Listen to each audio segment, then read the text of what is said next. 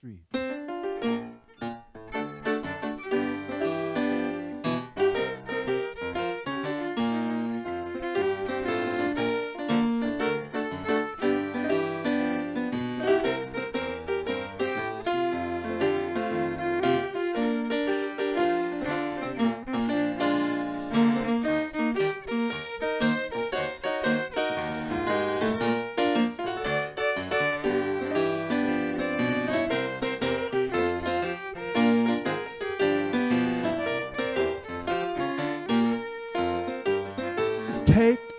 Take off your shoes. You're standing on my holy ground. Well, take off your shoes. You're standing on my holy ground. Well, the earth is the Lord's, the fullness thereof, from the waters beneath to the heavens above. So take off your shoes. You're standing on my holy ground. You're standing on my holy ground. Oh, the first day of creation, the Lord looked around at power plants, freeways, and trash on the ground. Plantations growing rubber where the grain should be high. You couldn't see the sun for all the smog in the sky. Well, kids, you really filled the earth, then you subdued it. There's nothing in my books that says you've got to pollute it. So take off your shoes. You're standing on my holy ground. Well, take off your shoes. You're standing on my holy ground. Well, the earth is the Lord's, the fullness thereof, from the waters beneath to the heavens above. So take off your shoes. You're standing on my holy ground. You're standing on my holy ground. You've heated up my rivers with your plants and your mills. You're killing off my oceans with your waste and your spills. You're fishing like there'll always be an endless supply, and fighting one another for what's left to divide. You didn't want advice when I gave you dominion. You made me be timing for a second opinion. So take off your shoes. You're standing on my holy ground. Well, take off your shoes. You're standing on my holy ground. Well, the earth is the Lord's, the fullness thereof, from the waters beneath to the heavens above. So take off your shoes. You're standing on my holy ground. You're standing on my holy ground. I dig your scientific minds, but use them with care. You're breaking down my ozone layer up in the air. Your hyped up farming's turning soils into stone, and some don't eat meat while they don't get bones. I told you to be fruitful and you sure multiplied, but the rich took the land and learned to divide. So take off your shoes. You're standing on my holy ground. Everybody, take off your shoes. You're standing on my holy ground. Well, the earth is the Lord's, the fullness thereof, from the waters beneath to the heavens above. So take off your shoes. You're standing on my holy ground. You're standing on my holy ground. You're standing on my holy ground.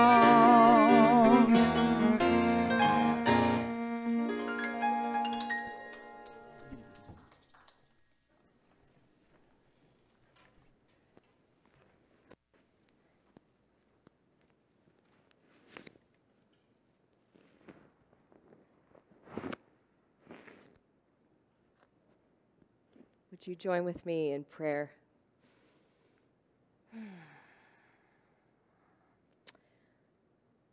may the words of our mouths and the meditations of all of our hearts be acceptable in your sight. O God, our strength and our Redeemer. Amen. So as most of you know, I spent 2 years in the Philippines, 2007 and 2008, when I was a young adult working with the General Board of Global Ministries. And I returned to the Southern Philippines multiple times after that, once as an election observer with the United Nations, and another time on a delegation that our bishop sent to be in solidarity with farm workers after a massacre that happened on the southern island of Mindanao. And the last time, the most recent time I was there, I was already a pastor at that point, and Filipinos have a really different relationship with clergy than Americans do. So here in the U.S., it's a little more like indentured servitude, and there it's something very, very different. And so I was there visiting, and I was sort of stunned at the different relationship I had with people I'd known before, who now saw me as somehow a different and somewhat sanctified person. And so at some point we were gathering together in the community square, and someone said, you know, we're going to gather there tomorrow, and we want you to offer a prayer. And I thought, okay, I need to like really do this prayer, like a lot.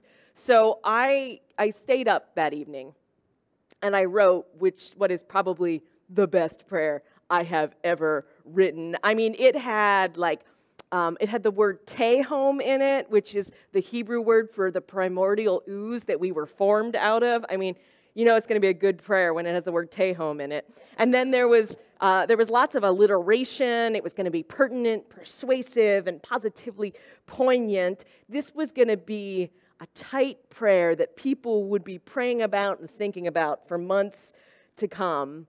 It was multiple paragraphs, single-spaced. They were going to love this. Of course, when we got to the time in which I would pray, it was like real hot. Like so hot that even the Filipinos there were sweating and were complaining that it was hot. Also, I had sort of expected that it would be people from the community who also knew English, and that wasn't the case. And fortunately, there was a translator there, but if you've ever tried to work through a translator, the thing is I got really caught up in the cadence of this great prayer, and so I just went the whole way through all 5 paragraphs while this young man who was going to translate for me is like standing there befuddled. And so I got to the end, and he said, okay, can you just say that in Visayan for us? It had been a long time since I had used that language, and even then, I was not very good at creating complex sentences, let alone using words like poignant and pertinent. And so I prayed a prayer that basically translates as, Jesus, Jesus, Jesus, we love you. Help, help, help. Also, I couldn't decide on the correct pronunciation for Jesus in Visayan, and my conjugation was bad. So it really sounded like, Jesus, Jesu, Jehovah, we loves you, to help, helping, helped. To help, helping, helped. Jesus, teach us to pray. Jesus, teach us to pray, these disciples ask, and this question, solely in the context of the story, should strike us as a little odd. Why would it be strange for Jesus' disciples to be asking him to teach them how to pray? Anyone have a thought on that? They've been praying a long time. They're all observant Jews from Palestine. Not only have they been praying a long time, they've memorized most of the Psalms, and they know how to mix and match. They have a prayer for every occasion, these early followers of Jesus. So it's important for us to remember that the Gospels are not factual accounts of the narrative of Jesus' life. They are stories written about Jesus for a specific audience that the writer has in mind. The Gospel of Luke was written for Gentiles, for Greco-Roman Gentiles in particular, and their understanding of religion was a little more about sacrificing animals and a little less about self-reflection. So they actually did not know what it meant to pray. They did not understand what it was to pray in a deeply monotheistic context, like Jesus would have been coming from. And so Jesus offers them this prayer, these words through this story. The Lord's Prayer is certainly the foundation of the Christian faith. It's also a deeply Jewish prayer. It mirrors the Amidah. Does anyone know what this prayer is, the Amidah? It's a prayer that observant Jews pray 3 times a day. It does not include the word tehom, so I should have taken that as a consideration. That prayer does many things, offers many blessings about the word, about the world. It honors first and foremost the holiness of who God is and reminds the person praying that as they are in need of forgiveness, they are also called to forgive one another. Jesus teaches us how to pray, and Jesus says this is the simple prayer. Honor who God is first, and remember that you, who are loved by God, are also fallible. Early on in ministry, I thought I would receive a lot more requests like this. I thought I had this vision of like what it would look like, and I imagined I'd be sitting in my office and someone would come in and would just be like, teach me how to pray, right? That was the vision of what ministry would look like. Now, in 9 years of this work, only one time has someone asked me to teach them how to pray. I opted not to share my Jesus, Jesu, Jehovah, helping helped story with them. Just once, I received that request, teach us how to pray. And that's because I think that request takes a lot for granted. Our question in our social context is not how do we pray. Our question as people of relative privilege living post-European Enlightenment, our question is, why should we bother praying? Why should we bother praying? First of all, the most of this passage doesn't really feel like it holds too much water for us. I would be stunned if more than maybe 1 or 2 of us in this room really believed that whatever we ask, God will give to us. Logically, it seems impossible because I know for a fact that people pray and simultaneously ask for opposite things at the same time to happen. So, like, is there a multiverse in which God is answering multiple prayers at once? If so, that's a movie franchise that, I mean, I would enjoy. I can't imagine it being made. But it doesn't work rationally, right, for God to answer prayer in this way. And even if there weren't this impossible conundrum of whose prayer to answer, we don't really think that God acts this way. Most of us don't. If we believe that God has the capacity still to take action in the world, and for some of us, not me, but for some of us, that's an if we believe that God has the capacity to take action in the world, what kind of God will only help people who ask?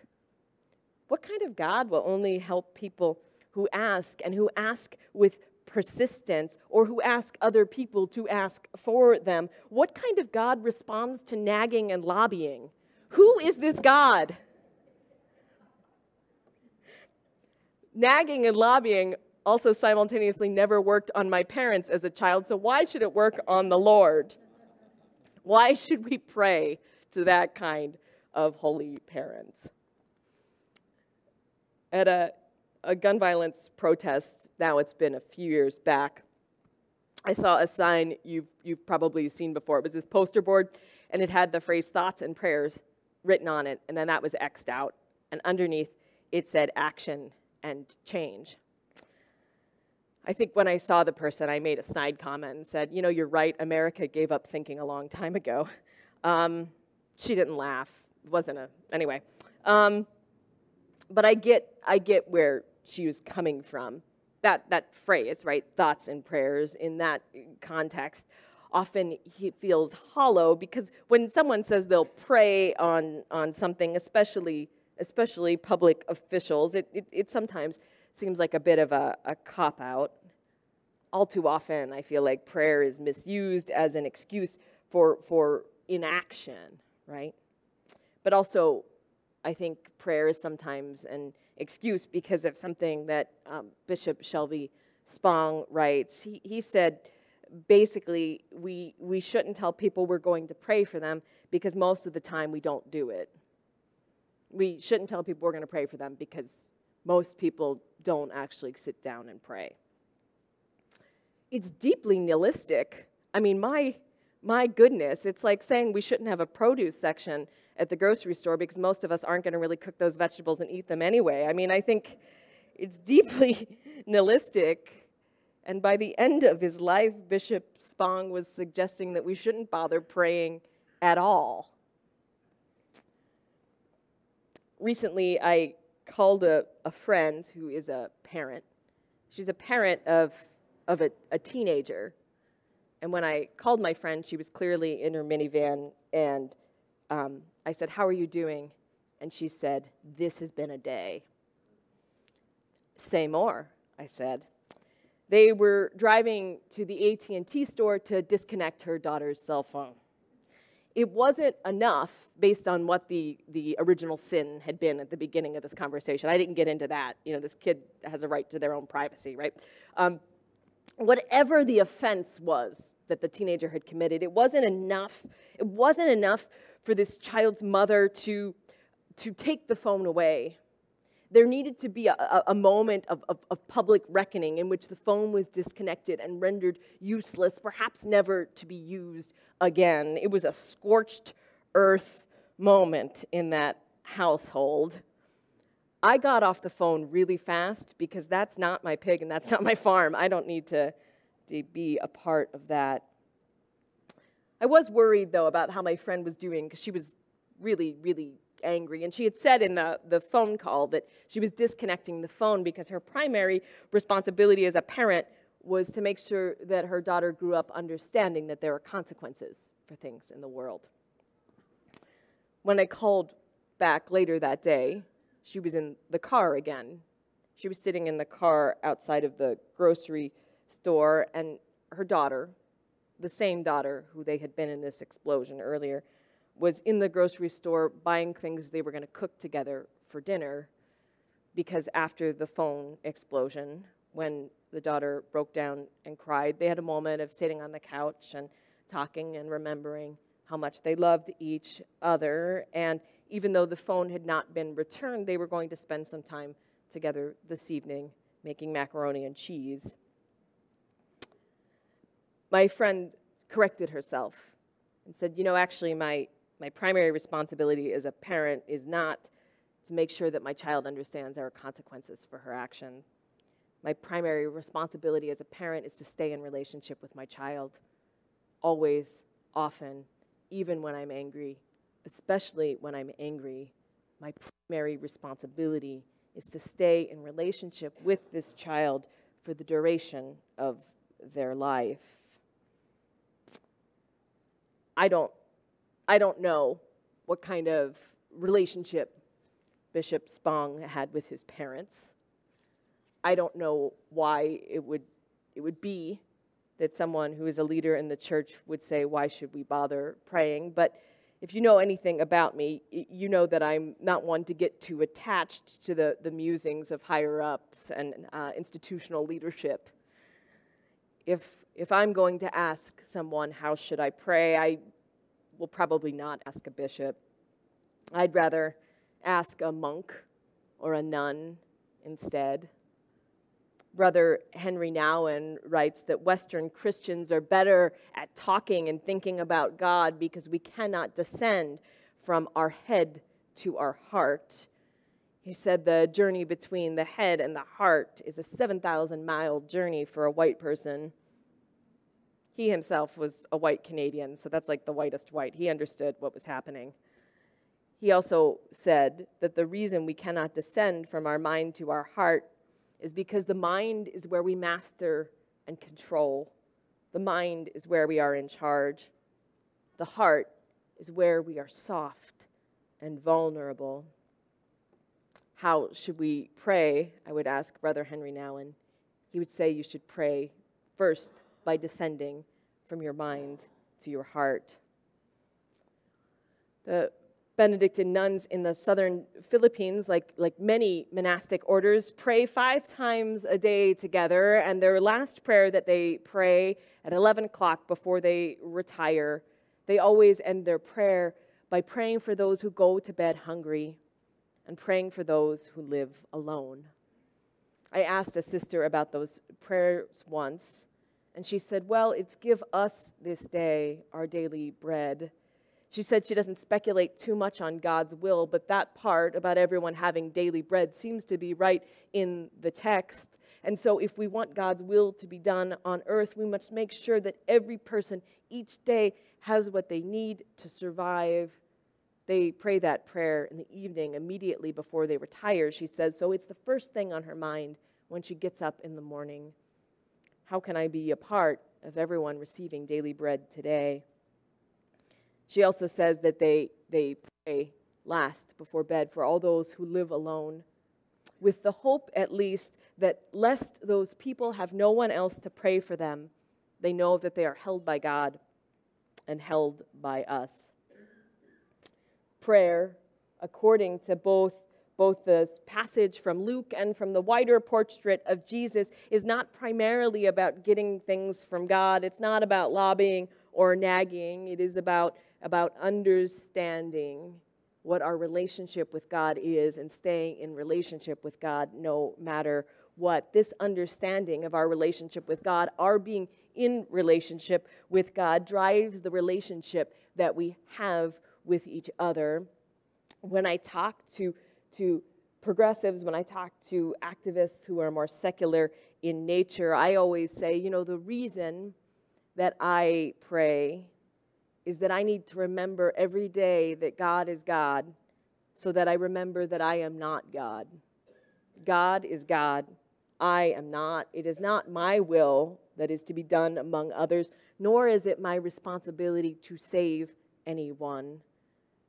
God is God. I am not. And that pulls everything into alignment for me, because when I remember that I am loved and held, I must remember that you are loved and held, and that we are loved and held in the same substance, and so we are bound and beholden to each other. Even when we fail one another, there is one that still loves us. Jesus teaches us how to pray. That prayer, the Amidah, that the Lord's Prayer is based on, literally means, the word Amidah literally means standing. It means on your feet. So when answering the question how to pray, Jesus is in some sense saying, do it with brevity. So probably not pertinent and poignant, right? Do it with brevity. Do it with urgency. Do it embodied. If we are spending too much time praying in our heads, we're probably doing it wrong. The prayer that I offered on that very hot day among very cranky people is far from the best prayer I have ever offered.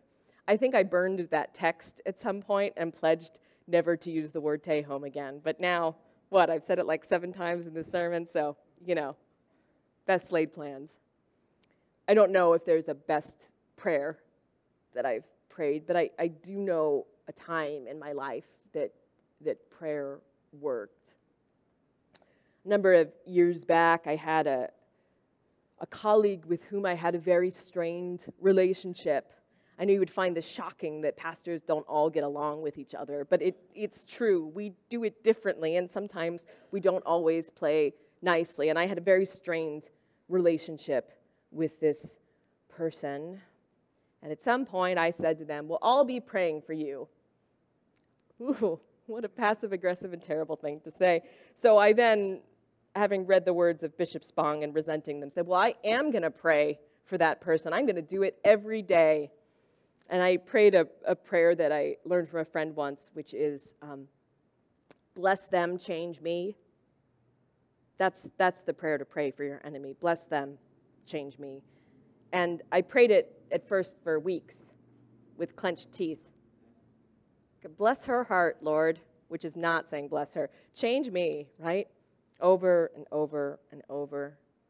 It actually got to the point where I wasn't even really thinking about it anymore. When I sat down to pray, this person, their name was first on my list before I prayed about anything.